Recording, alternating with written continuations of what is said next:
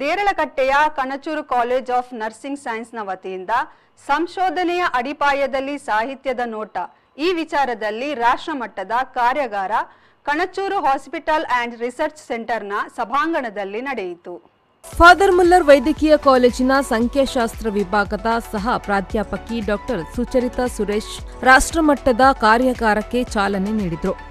ಬಳಿಕ ಮಾತನಾಡಿದ ಅವರು, ವೈಜ್ಞಾನಿಕ ಕ್ಷೇತ್ರ ಸೇರಿದಂತೆ ಪ್ರತಿ ಸಂಶೋಧನಾ ಕ್ಷೇತ್ರದಲ್ಲಿ ಸಂಶೋಧನೆಯ ಅಡಿಪಾಯ ನಮ್ಮ ಬರವಣಿಗೆ. ಭಾಷೆ ಸಂಶೋಧನೆಯ ಸಂಪೂರ್ಣ ಚಿತ್ರಣವನ್ನು ಪ್ರಸ್ತುತಪಡಿಸುವ ರೀತಿಯಾಗಿದ್ದು, ಸಂಶೋಧನೆಯ ಸಂದರ್ಭದಲ್ಲಿ ನಾವು ಮಂಡಿಸುವ ವಿಚಾರಗಳಲ್ಲಿ ಬಳಸುವ ಸಾಹಿತ್ಯ ಪರಿಣಾಮಕಾರಿಯಾಗಿ ಪ್ರಸ್ತುತಗೊಂಡರೆ ಸಂಶೋಧನೆ ಯಶಸ್ಸುಗೊಳ್ಳಲು ಸಾಧ್ಯ ಎಂದು ಅಭಿಪ್ರಾಯಪಟ್ಟರು. And also it is required to write the appropriate discussion. So discussing your results with the other studies. Fantastic discussion will come out with that. And finally one fabulous interpretation you can draw at the end. So in these three stages you need the help of literature. So first stage, second stage and third stage, if you look at it, the whole research process. So literatures are the help, they are the guiding force through your entire study. So I told you literatures are very precious. They are the treasures of research.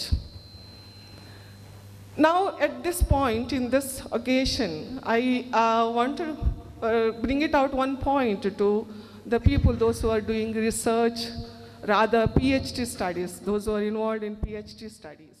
Kanachur ಆರೋಗ್ಯ ವಿಜ್ಞಾನ ಮತ್ತು ಸಲಹಾ ಸಮಿತಿಯ ಅಧ್ಯಕ್ಷ doctor Mohammed Ismail Hejamadi ಕಾರ್ಯಾಗಾರಕ್ಕೆ ಶುಭ ಹಾರೈಸಿದರು.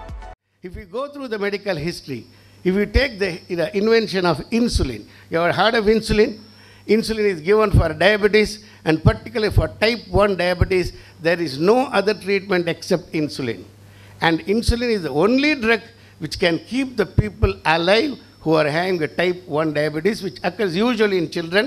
And the amount and the percentage of type 1 diabetes is going bounds in India as well as whole of the world. Who found out? It was by the students. Banting, Best, MacLeod and Collip. Out of which the best was the student. He was the MBBS student of third year. He, along with this professor, they started thinking that there should be a way out to bring a recourse to the humanities' most important problem. And this particular invention was made in Toronto, Canada. Kanachur Islamic education ಟ್ರಸ್ಟ್ನ ಅಧ್ಯಕ್ಷ doctor Haji UK Kanachur Monu ಕಾರ್ಯಕ್ರಮದ ಅಧ್ಯಕ್ಷತೆ ವಹಿಸಿ ಮಾತನಾಡಿ, ವಿದ್ಯಾರ್ಥಿಗಳು ಶಿಕ್ಷಣದ ಸಂದರ್ಭದಲ್ಲಿ ನಡೆಸುವ ಅಧ್ಯಯನದೊಂದಿಗೆ ಸಂಶೋಧನೆಗೂ ಹೆಚ್ಚು ಒತ್ತು ನೀಡಬೇಕು ಎಂದರು. ಒಂದು ಗಿಡ ಮರಗಳನ್ನು ನೆಡಬೇಕಾದರೂ ಅದು ಯಾವುದೇ ಮಣ್ಣಿನಲ್ಲಿ ಯಾವುದೇ ಗಿಡ ನೆಟ್ಟರೆ ಬೆಳೆಯುವುದಿಲ್ಲ. ಒಂದು ಹುಟ್ಟು ಬೀಜ ಹಾಕಿದರೆ, ಈಗ ಈ ಗಿಡ ಇದೆ ಇಲ್ಲಿ, ಅದಕ್ಕೆ ಒಂದು ಬಕೆಟ್ ಇದೆ, ಆ ಬಕೆಟ್ನಲ್ಲಿ ಮಣ್ಣು ಹಾಕಿದರೆ ಗಿಡ ಬರ್ತದೆ ಅಂತ ಹೇಳ್ತೀರಿ. ಇಲ್ಲ, ನಮ್ಮ ಇವತ್ತಿನ ಸೈಂಟಿಸ್ಟ್ ಪ್ರಕಾರ ಅದಕ್ಕೆ ಕಾಡು ಮಣ್ಣು ಅಂತ ಹೇಳ್ತೀವಿ. ಕಾಡು ಮಣ್ಣು ಅಂತ ಹೇಳಿದರೆ ಯಾವುದೇ ಜಂಗಲ್ ಪ್ರದೇಶದಲ್ಲಿ ಅದರ ಎಲೆಗಳು ಬಿದ್ದು ನಾಶವಾಗಿ ಅದು ಮಣ್ಣಾಗಿ 1 ಇಂಚು 1.5 ಇಂಚು ಮಣ್ಣು ಕಾಡು ಮಣ್ಣು ಅಂತೇಳಿ ಅದನ್ನು ತುಂಬಿಸಿ ಅದರಲ್ಲಿ ಬೀಜ ಹಾಕಿದರೆ ಅತ್ಯುತ್ತಮ ಗಿಡ ಬೆಳೆಯುತ್ತದೆ ಅಂತ. ಕಾರ್ಯಕ್ರಮದಲ್ಲಿ Kanachur institute of medical ಸೈನ್ಸ್ನ Abdul Rahman, Kanachur institute of medical ಸೈನ್ಸ್ನ dean doctor Ratnakar UP, Kanachur ಆಸ್ಪತ್ರೆ ಮತ್ತು ಸಂಶೋಧನಾ ಕೇಂದ್ರದ ವೈದ್ಯಕೀಯ ಅಧೀಕ್ಷಕ ಡಾಕ್ಟರ್ ಹರೀಶ್ ಶೆಟ್ಟಿ, ಮುಖ್ಯ ಆಡಳಿತ ಅಧಿಕಾರಿ ಡಾಕ್ಟರ್ ರೋಹನ್ ಮೋನಿಸ್ ಉಪಸ್ಥಿತರಿದ್ದರು. Kanachur college of nursing ಸೈನ್ಸ್ನ ಪ್ರಾಂಶುಪಾಲೆ professor Molly ಸಲ್ದಾನ ಸ್ವಾಗತಿಸಿದರು. ಉಪ ಪ್ರಾಂಶುಪಾಲೆ ಪ್ರೊಫೆಸರ್ ಶೆರಿನ್ ಜೋಸೆಫ್ ಪ್ರಸ್ತಾವನೆಗೈದರು. ಸಹ ಪ್ರಾಧ್ಯಾಪಕಿ ನೀತಾ ಮೀನಾ ಕುವೆಲ್ಲೋ ಮಾಹಿತಿ ನೀಡಿದರು.